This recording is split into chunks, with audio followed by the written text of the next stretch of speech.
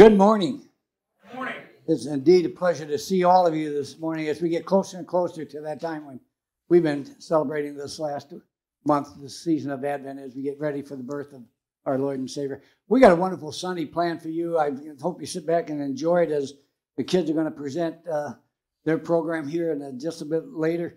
If you're watching online, we're glad that you've taken this time to sit back and worship with us. We invite you to use the comment section that when we come to a time of prayer, if you would put in there any prayer concerns that you have or any joys that you would like to share, we would love to lift those up with our own congregation and share those with you. And as you come into your time of prayer, whenever that is, Lynn sends out the daily announcement, the prayer concerns and the activities of the church. We simply ask that you keep that in a place wherever you go for your daily prayer, so that it would be readily available to you and that you can lift these individuals up in prayer as well.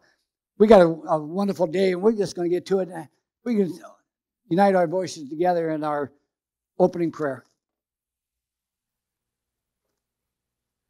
Holy God, your prophet Micah foretold with faith that a new ruler would come from Bethlehem.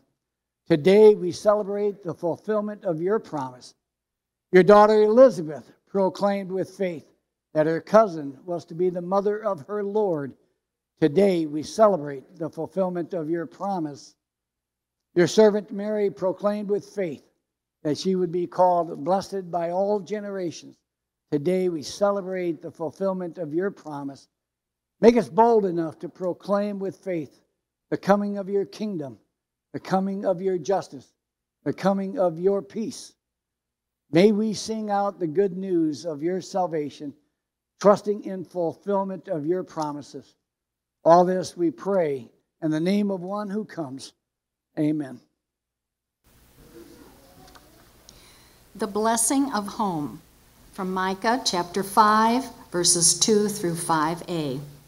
But you, Bethlehem, Ephrathah, though you are small among the clans of Judah, out of you will come for me one who will be ruler over Israel, whose origins are from of old, from ancient times. Therefore Israel will be abandoned until the time when she who is in labor bears a son, and the rest of his brothers return to join the Israelites. He will stand and shepherd his flock in the strength of the Lord, in the majesty of the name of the Lord his God, and they will live securely, for then his greatness will reach to the ends of the earth. And he will be our peace when the Assyrians invade our land and march through our fortresses. From Luke chapter 1, verses 39 to 45. At that time, Mary got ready and hurried to a town in the hill country of Judea, where she entered Zechariah's home and greeted Elizabeth. When Elizabeth heard Mary's greeting, the baby leaped in her womb, and Elizabeth was filled with the Holy Spirit. In a loud voice she exclaimed, "Blessed are you among women, and blessed is the child you will bear. But why am I so favored that the mother of my Lord should come to me? As soon as the sound of your greeting reached my ears, the baby in my womb leaped for joy. Blessed is she who has believed that the Lord would fulfill his promises to her." Sometimes when we are trying something new, or when we are facing a difficult decision, or when we want to celebrate something, or when we just feel lost and alone and uncertain about life, the universe and everything, we need a blessing. We don't always think of it that way or word it like that. What we need advice or support or companions or someone to come along beside and lift us up again so we can see more than the tops of our shoes. We seek a blessing. For many of us, we go home. We ask Mom, we talk to Dad or brothers and sisters, close friends, those we grew up with, those who know us best. We want them alongside. We want them to be in their presence. Somehow we know that being there, being home, will make all things better. Maybe it won't be fixed or solved or wished away, but at least we won't be alone. We seek a blessing. Mary, faced with an incomprehensible burden and gift, ran to Cousin Elizabeth's house, looking for someone who knew a little of what she was going through, looking for a place to hide until the reality of her condition could become something real. And she received a blessing. The prophet Micah spoke of a blessing coming to an unexpected place, an unassuming town. Yet by God's grace would become the means through which God would bless the whole world. Bethlehem, the little town of blessing. We seek a blessing. We light these candles, the candle of hope, of peace, of joy, and of today, love, as a sign that we know blessing and we know waiting for blessing to be felt and lived. We light these candles as a sign that we will still seek a blessing, and it's time to go home. Thank you, Melinda and Deb, for that Advent reading. Want to make sure we invite you all for a candlelight 11 o'clock service on Christmas Eve. I think we'll have another special program, and you'll not want to miss that. We won't be taking an offering today. Today's also time for a noisy offering. That noisy offering is going to go to the food pantry.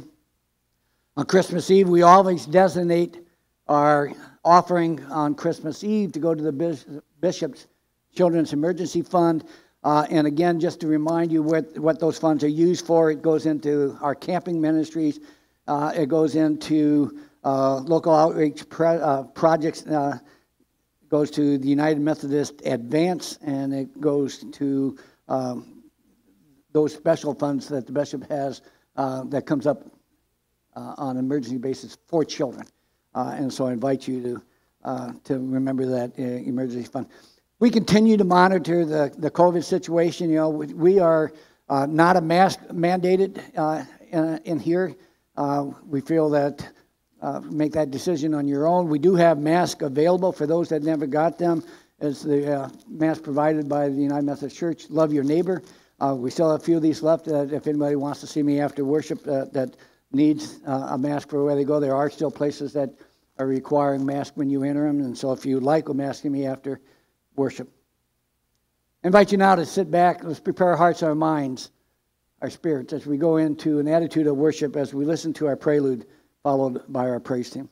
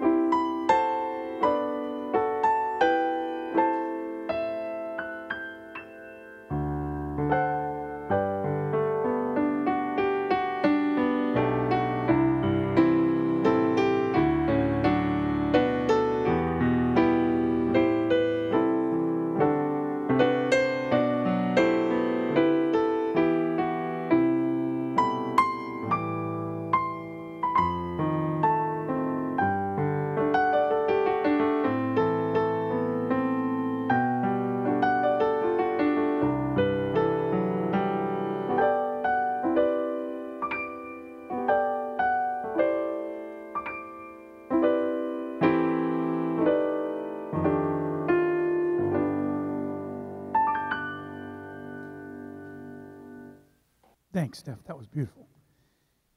Good morning. First of all, I'd like to say it's wonderful to see all the kids here today. So to those parents and grandparents who dragged them out of bed this morning and who fought with costumes or whatever else they're doing, thank you, because they are a blessing to all of us. We hear often in church that God is good all the time. But our desires may not be granted at the time we want it. However, when God works, it's always perfect timing. Think about the timing involved with the birth of Jesus, from Elizabeth and Zechariah to Mary and Joseph to the birth in Bethlehem. God's timing was just right. Have faith and believe that God is good all the time. Will you stand and join us this morning?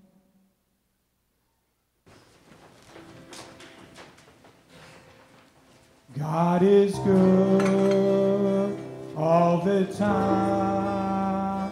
He put a song of praise in this heart of mine. God is good all the time. Through the darkest night, His light will shine. God is good. God is good all the time. Sing! God is good all the time. He put a song of praise in this heart of mine. God is good all the time. Through the darkest night, His light will shine. God is good. God is good all the time. If you're walking through the valley, there are shadows all around. Do not fear. He will guide you. He will keep you safe and sound. He has promised to never leave you or forsake you. And His word is true. God is good all the time. He put a song of praise in this heart of mine. God is good all the time. Through the darkest night, His light will shine. God is good. God is good all the time. We were sinners, so unworthy. Still for us He chose to die. Fill us with His Holy Spirit. We can stand and testify that His love is everlasting and His mercy they will never end. God is good all the time. He put a song of praise in this heart of mine. God is good all the time. Through the darkest night, His light will shine. God is good. God is good all the time. Though I may not understand all the plans you have for me, my life is in your hands, and through the eyes of faith I can clearly see God is good all the time. He put a song of praise in this heart of mine. God is good all the time. Through the darkest night, His light will shine. God is good.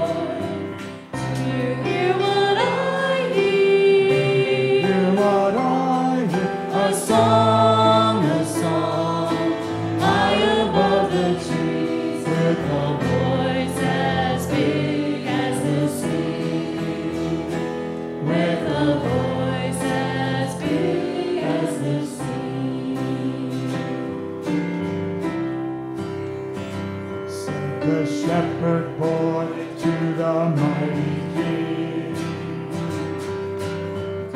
You know what I know. You know what I know. In your palace, Lord, mighty king. You know what I know. You know what I know. A child shivers in the cold. Let us bring silver and gold. Let us bring him silver and gold. Said the king to the people everywhere, listen to what I say. Pray for peace, people everywhere. Listen to what I say. The child, sleeping in the night, he will bring us goodness and light.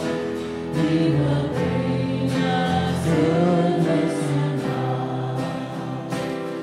The child, sleeping in the night, he will bring us goodness and light. He will bring us goodness and light.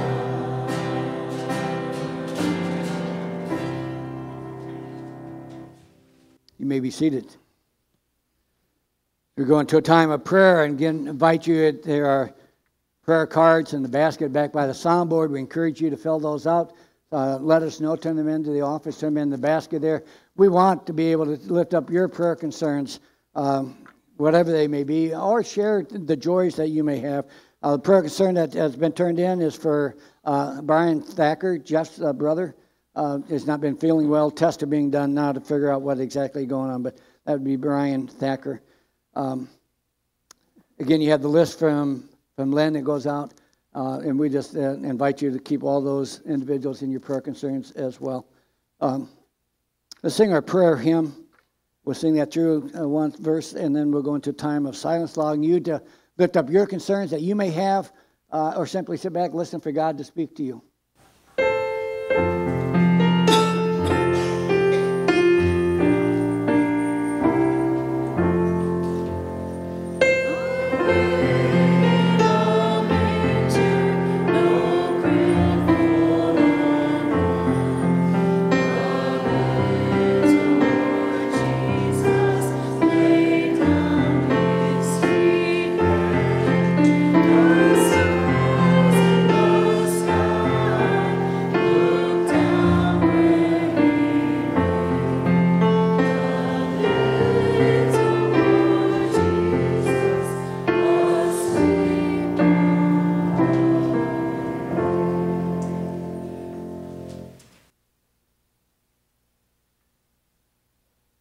I'm sorry. It's just so great to see kids in church today.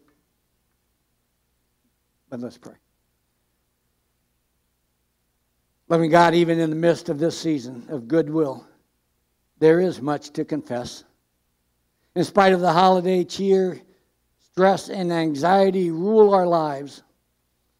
We miss the reason for the season, focusing instead on Christmas parties and long to-do list and trying to get all the shopping done. We failed to think about your reordered world.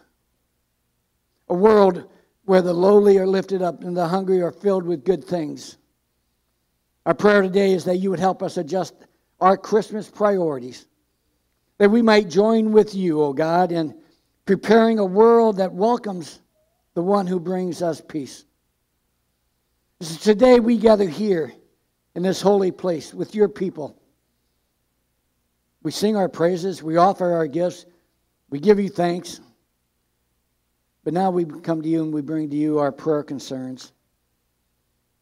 We lift up to you Gene Rust, Laura Bellick, Frank Schultz, John Riley, Ryan Everidge, Vicki Trebot, Roger DeYoung, Patrice Freestone, Opal Brass, Gordon Resky, Mitch Nicollet, Simon, Gail, Ted Urbanski, John Sturk, Debbie Martin, Emily Rutledge, Wendy Daly, Barb Rust, Mary Max, Amy Blanco, Erna Ritter, Gail Tokars, Gary Marshall, Jonathan Bell, Brian Thacker. Those are names that have been brought to us, listed in our bulletin, or brought to us as prayer concerns. Holy God, we ask that you would pour out your Holy Spirit on those individuals, those families. We pray that you would be with the people who brought these prayer concerns to you, that you would surround them with your presence. That in the midst of whatever is going on, they would feel your presence, and in that presence find hope and faith and peace. Lord God, we continue to pray for our nation as this pandemic continues to surge, continues to take on different forms. God, we just continue to pray for our medical professionals, our hospitals, the staff that work there, the first responders. We ask that you protect them as only you can. We pray for our leaders then at all levels of government. Help them make the right decisions. Decisions that affect all of us. And we pray for those who have been hit hard by the recent wrath of tornadoes, the loss of lives, the loss of homes. God, in the midst of that valley, surround those families. And let them know that in the midst of where they find themselves, loss of so many things, some have lost of loved ones, that you have not forsaken them, that you are walking with them, that you are there in the midst of their pain, that you are there with them. Lord God, we pray for our young men and women in the armed forces and pray that you would do your best to keep them from harm's way. We pray for their families as this particular time of year, that when families are supposed to be together, they may find themselves separated. Lord God, we pray that in the midst of that separation, they would still remain faithful and to you, that they would feel your presence, and that presence would guide them. Lord God, we know that there are prayer concerns that have not been lifted up. We take a moment of silence for those individuals gathered here and online watching with us, that they would lift those concerns up.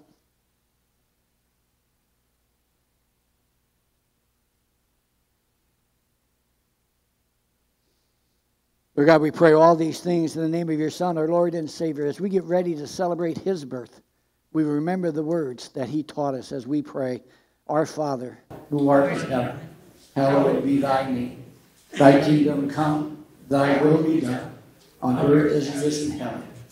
Give us this day our daily bread, and forgive us our trespasses, as we forgive those who trespass against us. And lead us not into temptation, but deliver us from evil. For thine is the kingdom, and the power, and the glory forever.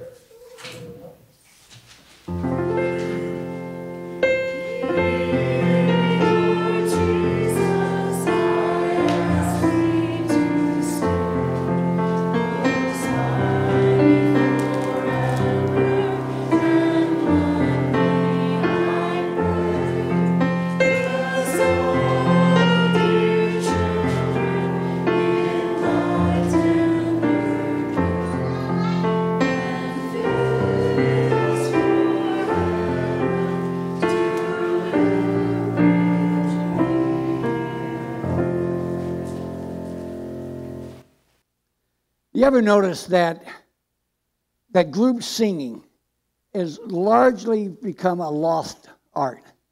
And unless you were part of that greatest generation, you may remember the times of sitting around a piano in someone's living room or in a church hall and doing those group sing-alongs. But for those of us that are younger than that is an art that has mainly been lost, unless of course, they're outside of church singing. There are really only 4 occasions that we agree to take out our earbuds, lay down our smartphones, and agree to join in those singing occasions. Now, you really know what those 4 occasions are.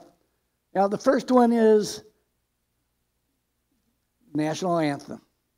And we're going to get to all of them. The national anthem is one that you remember. Whenever, the 4th of July celebration, whenever the flag is paraded by, most of us here will stand and raise and take appropriate position, hand over our heart, sing. Most of us will sing the words. It's interesting how so many people today tend to forget what those words are. But the national anthem is one of those occasions when we agree to raise our voice up and sing. And the second one, or another one, is 7th inning stretch, right? Take me out to the ball game. Well, again, it's, we're not afraid to, no matter how bad a singing we are. Doug, this even the time, where'd Doug go? I can even sing with that one and nobody's going to complain. And not that they complain anyway. Not that you complain anyway, Doug. But third one, New Year's Eve, right? Audlon sang. Even the champagne will help get those words out a little bit better. And then, of course, someone said the 4th one is Happy Birthday. We're ready to sing those words to that guest of honor as that guest of honor gets ready to blow out the candles on his or her cake. And realize that for a long time, that couldn't happen in restaurants because of copyright law. But once that song became in the public domain, became more and more singing and more people joining in there, because there's something personal, there's something intimate about singing Happy Birthday to you, because it indicates that when we're singing that to whoever that person is, it indicates that we know them, that we have a relationship with them, except maybe in the restaurant settings where the restaurant staff and even people in other booths and chairs sitting around you might join in on that singing. For those that are with that person celebrating that occasion, there's an indication that there's a relationship. There's a personal relationship. We want to make it a personal way. Now there may be other times when we observe birthdays, but we really don't remember them. We only observe them because they give us a day off of work, a holiday. They fall on a Monday, and so we celebrate some of those birthdays like George Washington or Abraham Lincoln, Martin Luther King. And if it wasn't for the day that we get a day off at work, we may not observe them very much at all. And then there's the one that we get ready to celebrate here at the end of this week, Christmas. The irony there is that, we celebrate that on December 25th, and nobody really knows when Jesus was born. December 25th was chosen for one reason, and that was the early church needed to have something to go against, if you will, or to blunt the impact of the Roman pagans celebrating the winter solstice. And so the early church established this date that we all celebrate now as the birth of Christ. While they celebrated the coming of the Son, we celebrated the Son of Righteousness. Remember that day then, that celebration, that first birthday celebration. Mary and Joseph, the only family members gathered there. There were other people tipped off by angels. The shepherds had made their way down and were celebrating with them this scene in Bethlehem in the stable. Low key, probably intimate in its own way, but probably very low key considering that we're celebrating the birth of the Savior. Didn't get much all in. There was a birthday song, but it wasn't Happy Birthday to You, as Gloria in Excelsis Deo. And then think about how Mary and Joseph received that child. Was it a glorious celebration? Was it a joyous celebration? Or was it a burden? I mean, we celebrated, but back then, was it a concern? Was it a burden? Was it a time of anxiety? Because most births, for a moment, are at least full of joy, right? Most of them are joy that even when the most anxious, most impoverished mother finds some way to celebrate that joyous occasion, to marvel at this gift of life, to cradle that newborn in her arms. But as we journey through life, birthdays start to become a burden, don't they? I mean, as those birthdays start piling up, one upon another, there are some people who even start to dread that day. Because birthdays, one, is their acknowledgement of who we are. Their acknowledgement of the passage of time. And there are some of us who simply are not happy about this thing about growing old. I mean, there's something. Think about those that are celebrating their 100th birthday and what that can be like. And even those times when it makes the newspapers, and even as we gather around, as if it may be one that we are in relationship with, that as we celebrate that special occasion, and that time is filled with joy, there's also this sense of, how many more birthdays will there be? And the fact that most of the acquaintances, the friends of this person, are no longer around to celebrate. So as those birthdays pile up, starts to be a time when it's not a joyous occasion. Time of how many of these occasions will we have left? When we look back at Jesus' birthday, it in fact may very well have seemed to be a burden on Mary and Joseph. I mean, we have to sometimes think about what was going on in those times, this unexpected pregnancy in this teen woman. Mary went away, maybe because her parents sent her away. Maybe it was time for, Joseph almost gave up, right? Joseph was not happy about this news that he received. He very well could have given up. This pregnancy was not received with good news initially. So there's this mixture of joy and anxiety. So maybe it was a good thing for Mary to go away. Maybe all the parties needed to get away from each other, to sort this thing out, to sort this message out. And for Mary, fortunately for Mary, she had somewhere to go. She could go and visit her cousin Elizabeth. Because the Lord knows what her neighbors in Nazareth were going to be saying about her. And we read in their scripture how Elizabeth greeted her, "Blessed are you, the mother of my Lord." It was a joyous occasion for them. But that's not what some of the other people, this sudden pregnancy would not have been accepted by outsiders.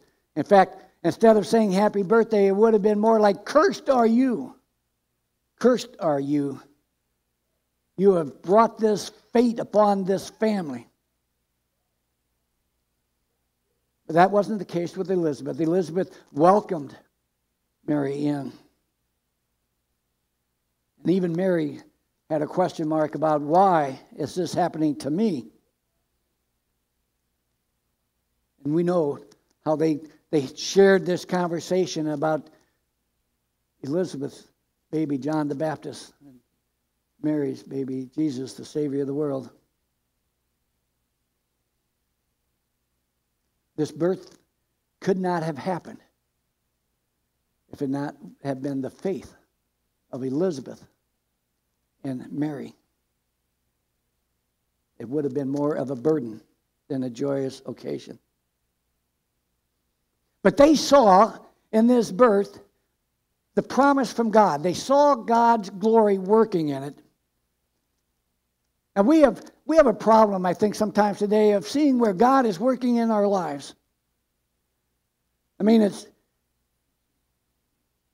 hard to see where God is working in the midst of all we read and hear, and in the midst of this pandemic, in the midst of this deep separation between the parties, between the people of the United States. It can be hard to see where is God working in the midst of all of this. In the midst of these material things that we solicit. It's hard to see this gift of the Holy Spirit working in our lives. Because Christmas for so many people has begun to become this onslaught of acquiring material goods, of buying everything we need to get so that Johnny and Susie can have all of the best of everything that we never had. And so we find ourselves going down this road of celebrating and buying and putting ourselves in debt. And if we're not celebrating in that way, we may be simply complaining about Christmas. We complain about the Christmas trees going up in department stores before Halloween. Or we complain about Rudolph the Red-Nosed Reindeer and I Saw Mommy Kissing Santa Claus, drowning out the song of O Come All Ye Faithful, or Silent Night. Or maybe we complain about all this extravagant decorations outside houses and the inflatable Santa Clauses and snowmen on the front lawns. And we complain that this holy day has been hijacked. It's no longer a celebration of Jesus' birthday. And while all of that can be true, all of that is a true observation, if we let that distaste of our Yuletide materialism, if we let that win, then we have simply lost. And Christmas becomes a burden for us. So as we get closer to that day, understand that we have the opportunity to fight that. We get sidetracked by the secularism of Christmas, if we want. We can simply surrender and give in. Say our shallow season greetings. Or we can take the other step and we can fight against all this materialism, and we will lose that battle, most likely. Or we can do something else. We can simply take these last remaining days of Advent, put a smile on our face, remembering what the season is all about. All the time remaining faithful to this coming birth of the Savior. One mother says, as she was asking, how do you celebrate Christmas with your family and your children? In response to this, she says, I tried to teach him a sort of spiritual discernment, not only during Christmas, but but all of the days in life. And so instead of asking them when they come home from school or when they come inside, instead of asking them, how has your day been? I asked them the question, where have you seen God today? My question to you, where have you seen God today? Instead of asking each other every single day, how's your day? How would our world change if we asked the question, where have you seen God today? So I'm here to tell you, when you start to focus on where you can see God today, you will see God today. If we will only open our eyes to see where God is working in and around and through our lives every single day, not just at Christmas. And so our kids responded. One day I saw the teacher who helped me. I saw a homeless person. I saw a tree with lots of flowers in it. I see God in so many places. In these few remaining days of Advent, my challenge to you, instead of asking, how's your day? Ask the question, where have you seen God today? We're going to get ready to see God in action as our children perform our children's program. In the name of Jesus Christ, amen.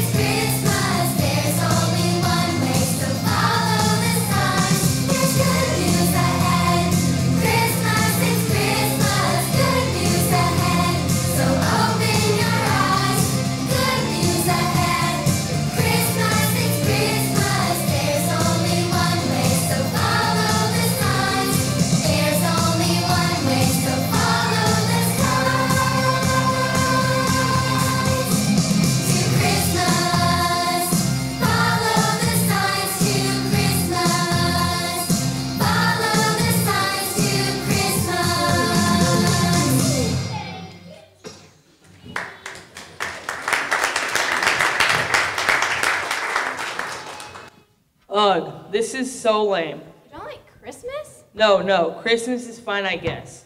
But this manger nativity stable thing again. I love this tradition. It's a sign that Christmas is coming. I'm so glad our class does this. Right up there with putting up the tree, Christmas music, snow, and hot cocoa.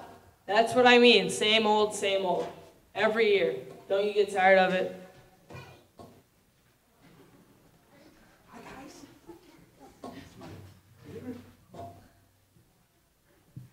Merry Christmas, kids. Great to see you here. Is that Mr. Walker? School crossing guard? What's he doing here? Well, hello, Owen. Merry Christmas. Hi, Mr. W. Hi, Mr. Walker. I didn't know you worked here. Season's greetings, Hope. Well, you can't be in school all the time now, can you? So I volunteer to lead kids through the Nativity. It's kind of like the school drop-off zone, only here we watch out for camels, not cars. Get it? Camels. Camels. What a fun place to work. Makes sense. No school, Christmas vacation. At least Christmas is good for a break from school. And a joyous Noel to you, Andrew. Are you ready for the tour? Ready as I'll ever be. Fantastic. Now, everyone, catch your breath, line up, and follow the signs. We're going on a journey to Bethlehem. Mr. Walker, I've always wondered why baby Jesus was born in Bethlehem. Wasn't Jerusalem the most important city? Excellent question, Hope. Oh, this tour is going to take an eternity. Well, I hope so, Andrew. Now, about Bethlehem, did you know that there are many signs in the Old and New Testaments of the Bible that point to Bethlehem as the birthplace of Jesus? We just studied that in our Sunday school class. It's in the book of Micah, chapter 5. But you, Bethlehem Ephrathah, that you are small among the clans of Judah. Out of you will come for me, who will be ruler over Israel, whose origins are from ancient times. Great job, Lauren. But how did Joseph and Mary get there? Or even know they should go to Bethlehem in the first place? I know that one too. It's in the book of Luke. Okay, to summarize, that verse says the Romans demanded that every person get counted, so everyone had to go to their hometowns to sign up. So, Hope, what do you suppose was Joseph's hometown then? Bethlehem. Exactly. Isn't it just like God to work things out? So Joseph and Mary just had to go to Bethlehem, and the timing just happened to be while Mary was expecting the baby Jesus. That could have just been a coincidence. True, it could have been. But let's follow a few more signs before you make up your mind. After all, there's a Roman census underway, and we need to get moving to Bethlehem.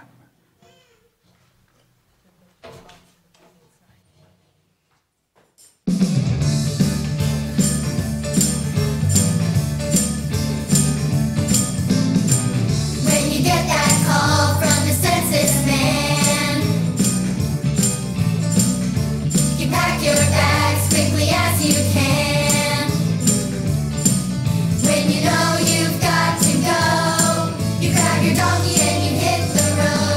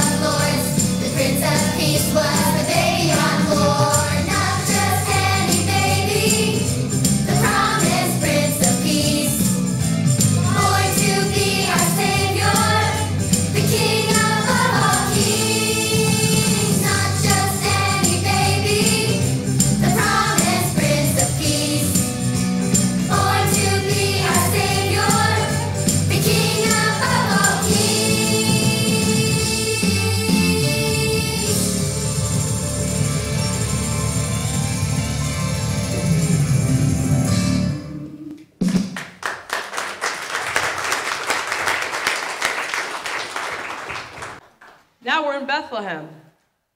Yeah, we are. But as you may know from the Christmas story, there were no hotel rooms for Joseph and Mary. They had to end up in a stable. That's not a good sign.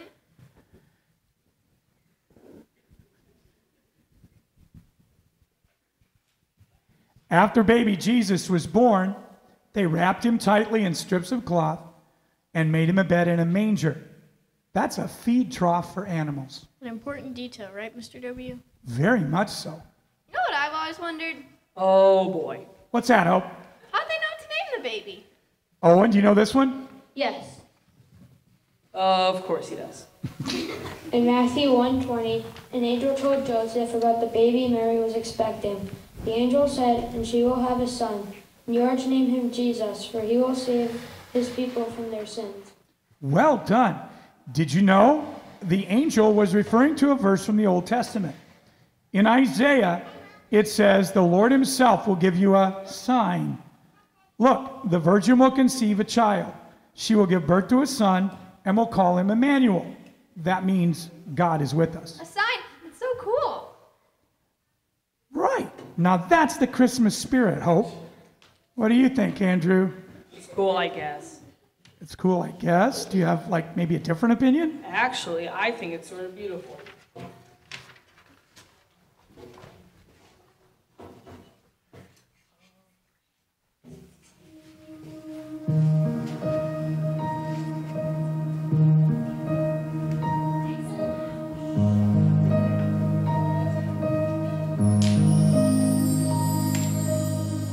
Almighty God and Father sent us His only Son to give the world a Savior.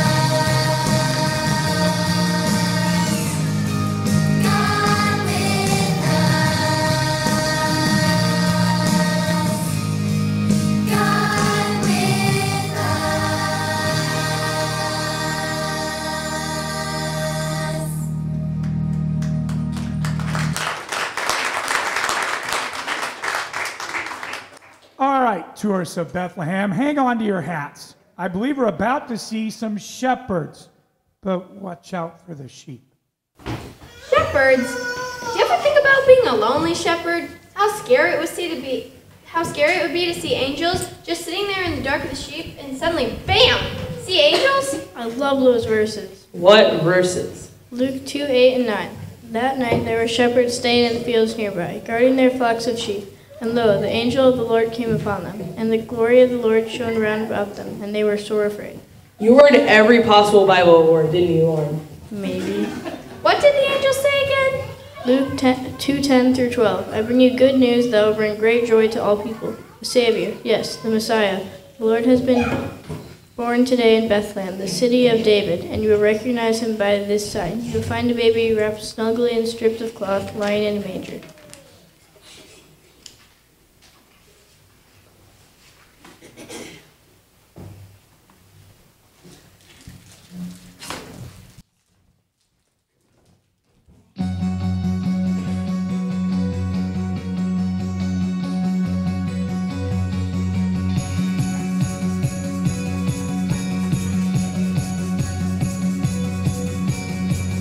The angels in the sky, the shepherds watch nearby, the star that's shining bright. Can you see it today in Bethlehem? Just like the prophet said, they're in the manger bed. Can you see it? Jesus, the sign of Christmas. Jesus, Messiah with us.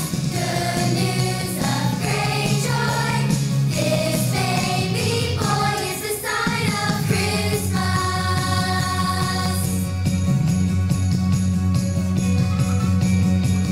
They trembled at the news, then ran to see him too. Told everyone they knew. Hallelujah. Jesus, the sign of Christmas. Jesus, Messiah with us. Good news of great joy. This baby boy. Jesus, the sign of Christmas. Jesus, Messiah with us. Good news of great joy. This baby boy is the sign of Christmas.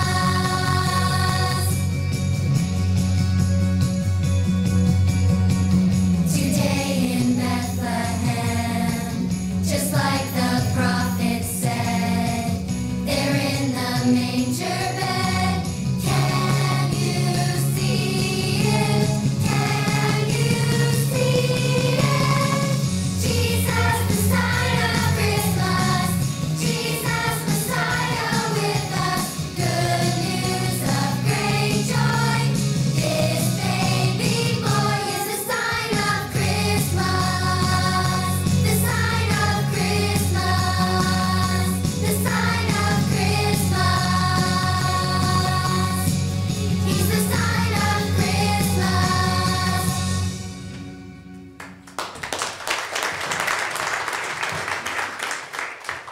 Okay, not bad. Not bad. This is the best nativity ever. Then what happened, Mr. W? Well, the shepherds raced into Bethlehem to see if what the angel said was true. Ooh, look! They found the sign, just like the angel said. A baby wrapped in cloth and lying in a manger. And then the shepherds went back to their flocks, glorifying and praising God for all they have heard and seen. It was just as the angel had told them. What verse is that? Luke 2:20. Amazing. Wonderful. And there you have it. So that's it. It's just over. That's all there is to Christmas. Oh, Andrew, this is just the beginning of the story. God sent us Jesus at Christmas, but that was just the first part of the road trip. Jesus grew into a man, trained his followers, worked miracles, healed people, taught about God's love, showed us how to live and how to love God back. But then, according to God's plan, he was put to death on a cross. Jesus died and took the punishment for everything we have ever done wrong. The whole reason he was born was to die. God wrote down the signs of what would happen all through the Bible. But that wasn't the last sign, was it, Mr. Walker? Not at all. Jesus rose back to life. That signified his victory over sin and death. And he told us there was only one way to get to God.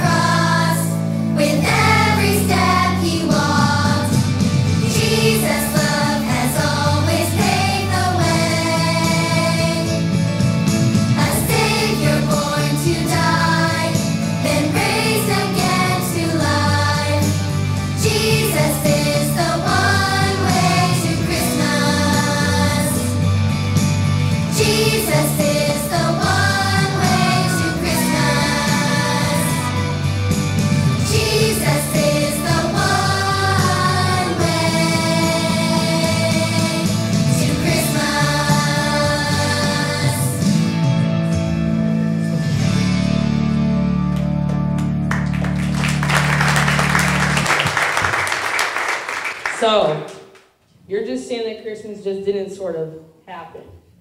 It just happened? No. There were signs all along the way.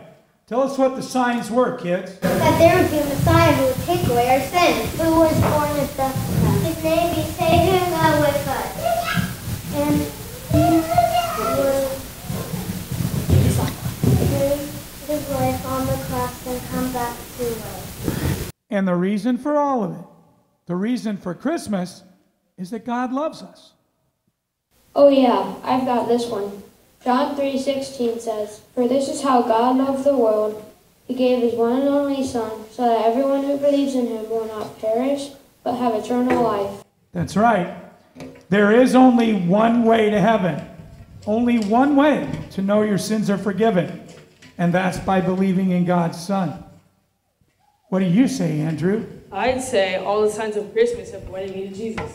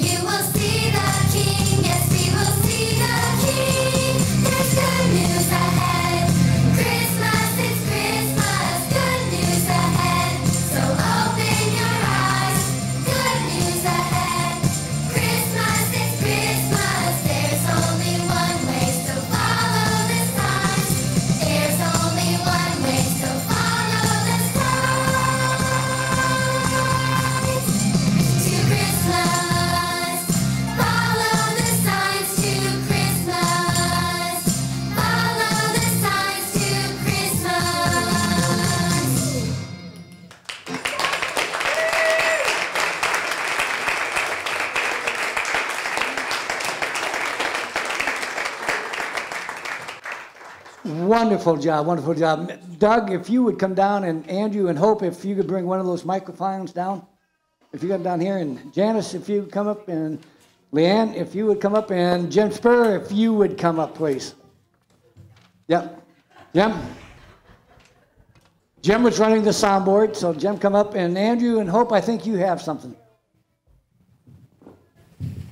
It said it takes a village to raise a child. Today, you have proven you are a part of that village.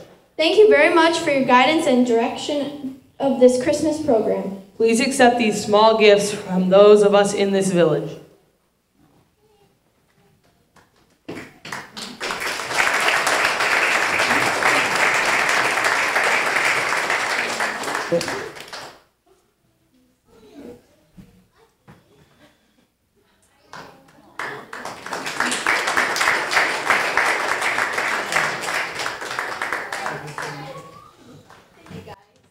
Now, if you can't tell, all the kids signed them, the little tree. So. I give it to him. I'm going to ask Stephanie if she would make her way up, if she's there already. We're going to, and if you would all stand. Don't do that. As the kids make their way back now, there's some candy canes that they're going to hand out to everybody as you leave, so make sure you get a candy cane. I ask you stand as you are able as we sing our closing hymn.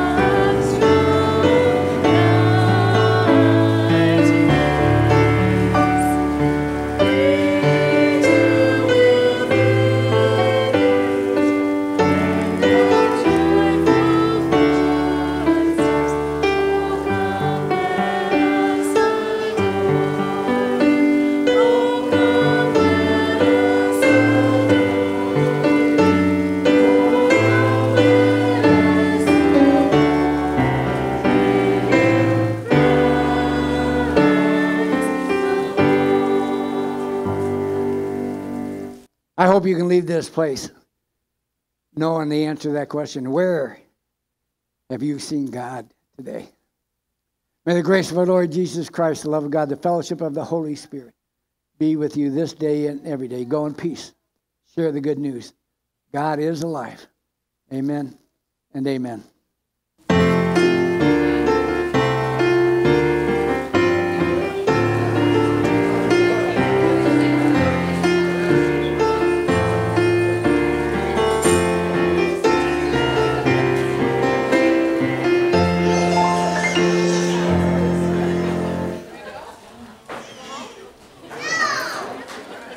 Oh.